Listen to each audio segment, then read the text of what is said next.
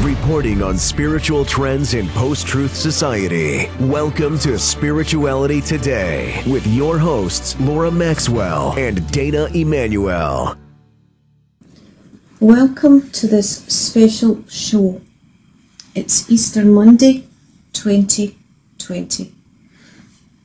My Dreams and Visions of Current Times by Laura Maxwell. My name is Laura Maxwell from Scotland, retired host from Eternal Radio and frequent TV and radio guest. Friends, I've been a Christian for 24 years. For many years, I've been having revelations of what has come to pass in the media. I had no way of knowing, sometimes even the very day before a huge earthquake or tsunami or a war breaking out somewhere. The last 6 years, this has intensified. The last 9 months, even more so, and the last few months, daily or several times per day. No, mental illness cannot cause such accurate revelations, and I'm not that bright that I can guess at geopolitical events. I'm not psychic either. I'm a Bible-believing Christian. There have been way too many to recall over the years, and yes, they relate to the current pandemic too. Out of all of the leaders around the world I've shared these with, only one has said I shouldn't share publicly as it could cause fear. I really do understand that, but if you were a lifeguard and saw a shark in the sea, would you lovingly shout to warn the swimmers, or not shout at them in case you scared them? Please let me share just the 2 visions I saw yesterday. 1. Aeroplanes in flight, then a missile in flight. 2. To be exact, in this first waking vision I had yesterday, as I watched it take place before me, much like watching a TV screen, an aeroplane literally morphed into a missile. It had a feeling about it like it was a terrorist attack. Whether an inside job or not, I don't know. In the second waking vision, I watched a missile launch. This felt very much like the retaliation. I don't know the countries involved, I did not see their flags, etc. However, much of my recent revelations have actually concerned the USA. Visions of specific names of politicians who I'd never even heard of before in newspaper headlines that did indeed occur as newspaper headlines. Many revelations I've had of world events have indeed took place. Also, personal night dreams I have and waking visions I've had for individual people like friends and so on have also been confirmed by them as being accurate. Much of the revelations have been of global events as being related to the book of Revelation and other books in the Bible, and have been extremely apocalyptic in nature. Why am I sharing this now if I've been getting these for many years? Well, I feel the Holy Spirit wants me to. I suspect if I'd shared sooner, not many would have believed me. What is the purpose of dreams and visions? Through the Bible and still today, God gives such revelations as He wants to wake people up to the times we are in and what is coming ahead. Just like Noah, he lovingly warned people about the coming global flood so they could get on his ark and be saved, if they would only listen. Who is our ark today? Jesus Christ. If you know Him already, it's time to repent and get far, far closer to Him. If you have not asked Jesus into your life yet, I do lovingly urge you to do so, and again, repent for your sins, ask him to be your Saviour. In the past, I saw a waking vision of Ezekiel's Valley of the Dry Bones coming alive.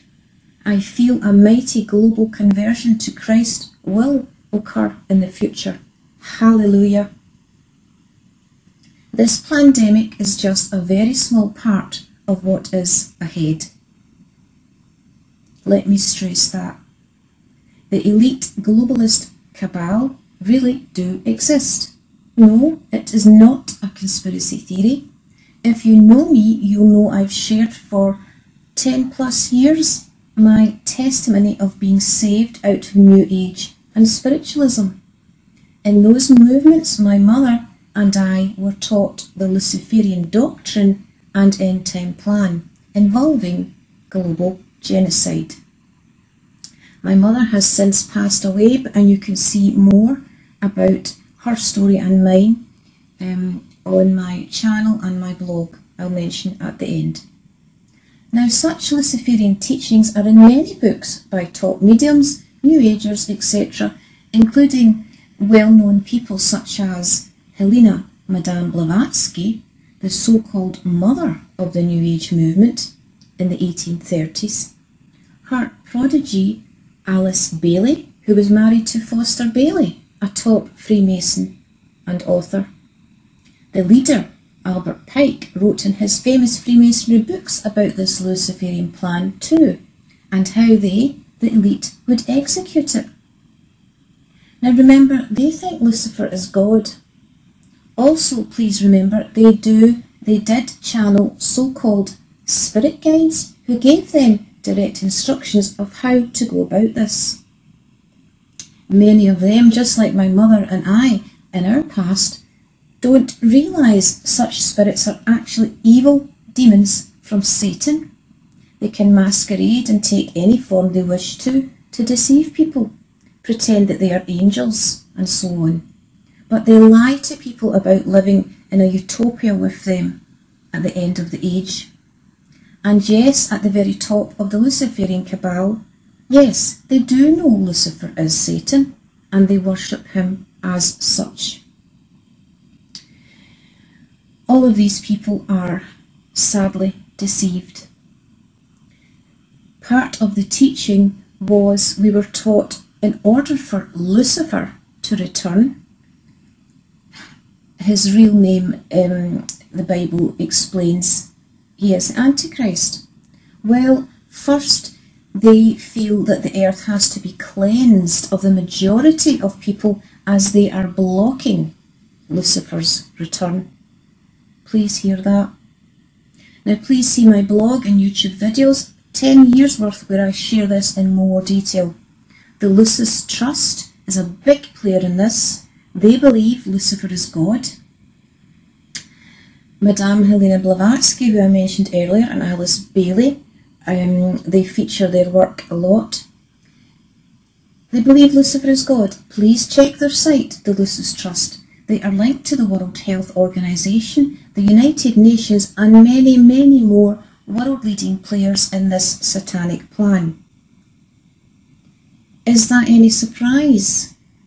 Do check your Bibles. Do you think when the Antichrist appears he will pop out of nowhere? Of course not.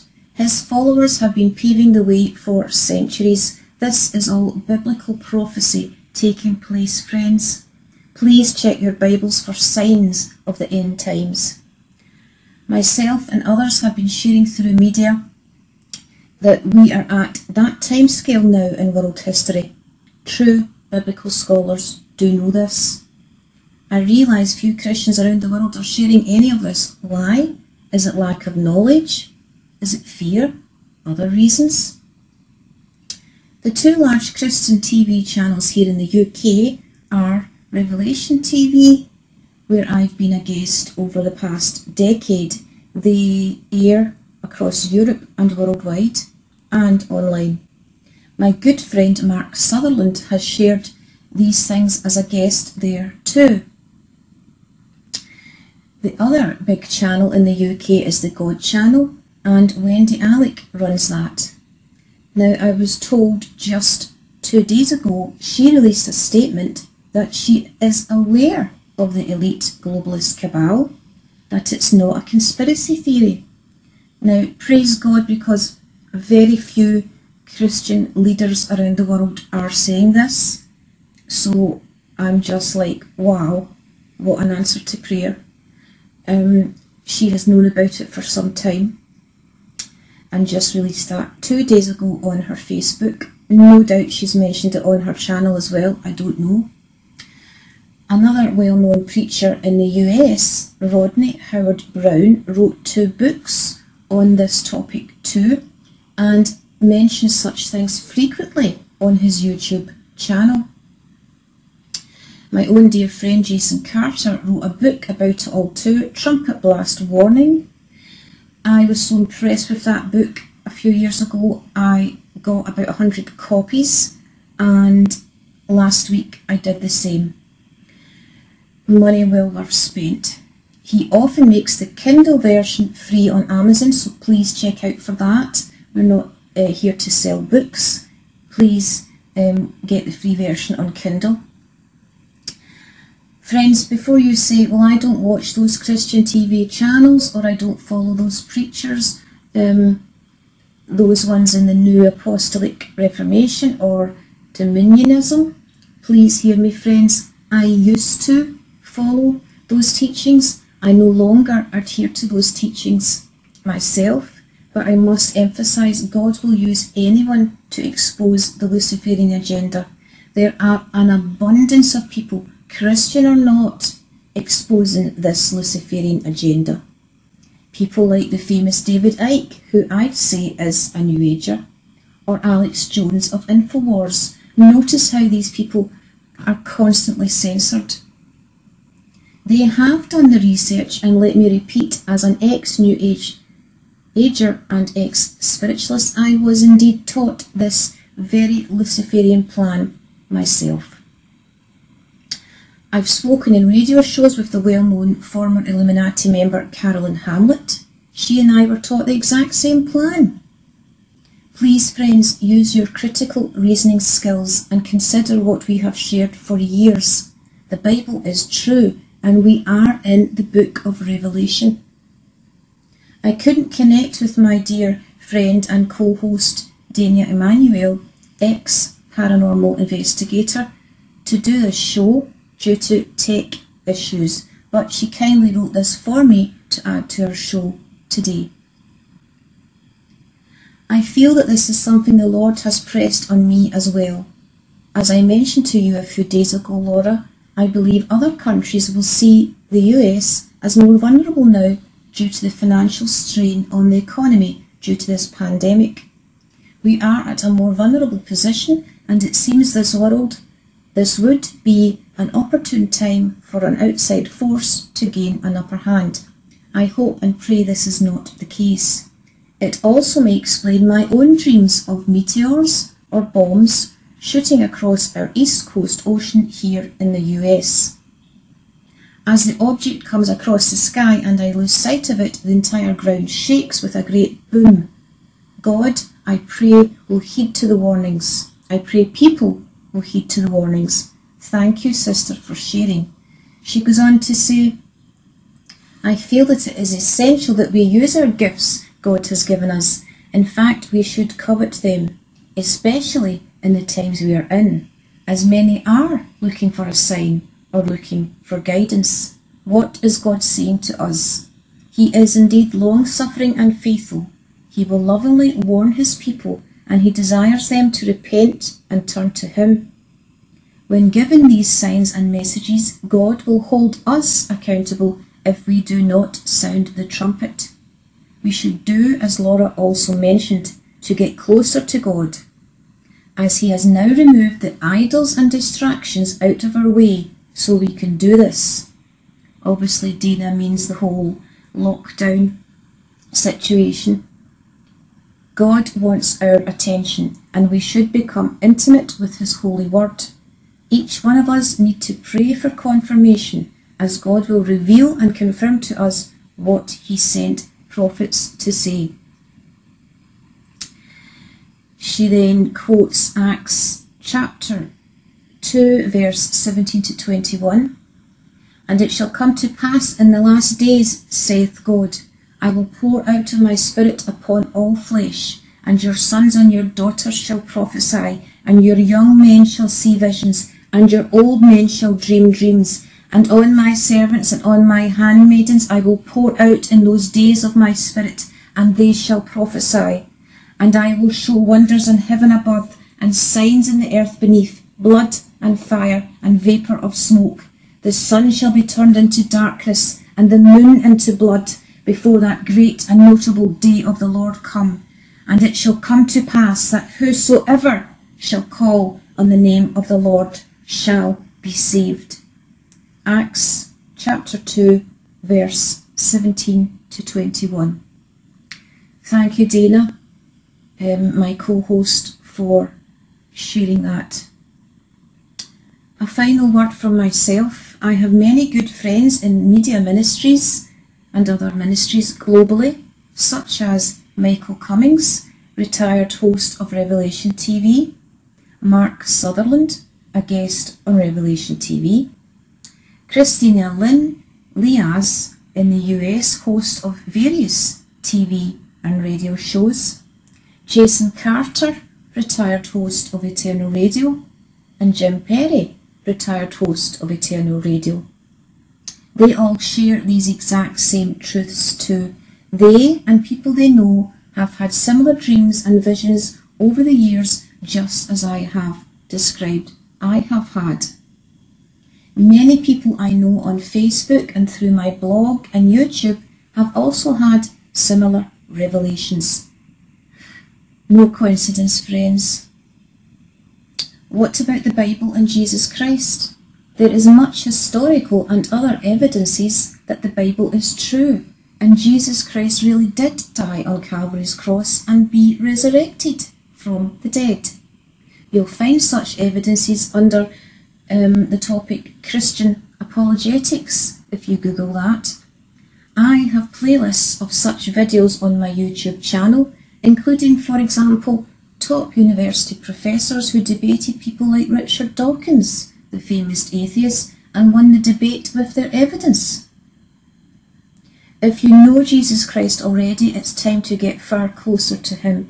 If you haven't asked Jesus into your life yet, I lovingly urge you to do so.